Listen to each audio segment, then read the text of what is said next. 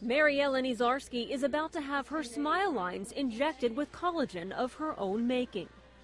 I want to look good for my age. You know, I'm not interested in turning the clock back to a place that's not natural.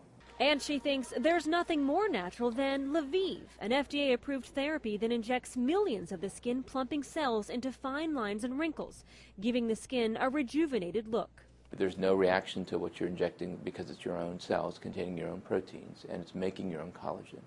Clinical trials show LaViv lasts at least as long as artificial fillers, about 6 months.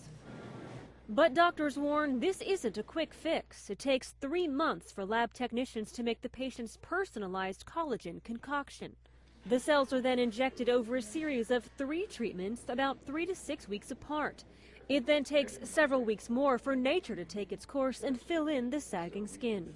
These pictures show the difference in Mary Ellen's smile lines 3 weeks after her second treatment. So far, I can really see a difference. Experts say there are minor risks associated with the procedure. You can develop some bruising, some swelling at the site of the injection, but that usually lasts only for a few days.